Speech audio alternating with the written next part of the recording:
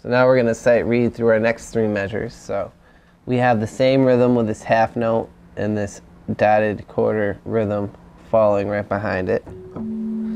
So this starts right here on 7. Notice that the 7 sharped, and in the key of G sharp we always, remember how I said you always see the 1 sharp here, and that means all the F's are sharp through the whole piece. That's how you know it's in the key of G major.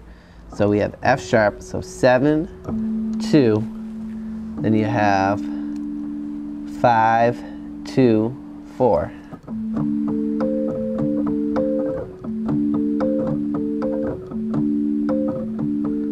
And then you go back to 1 to 3. 1, 3, 5, 1, 3. Our basic G major triad.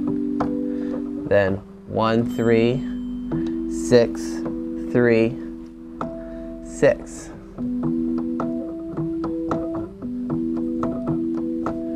So those are our next 3 chords, and you see how we went through and sight read. Same rhythmic pattern. So we're going to go through and show you how we do it on the keyboard. So we have 7, 2, so remember that F sharp. So 7, 2, 5, 6, 5. Or 5, 2, 5. Then you got 1, 3, 5, 1, 3. Basic G major triad, then 1, 3, 6, 3, 6.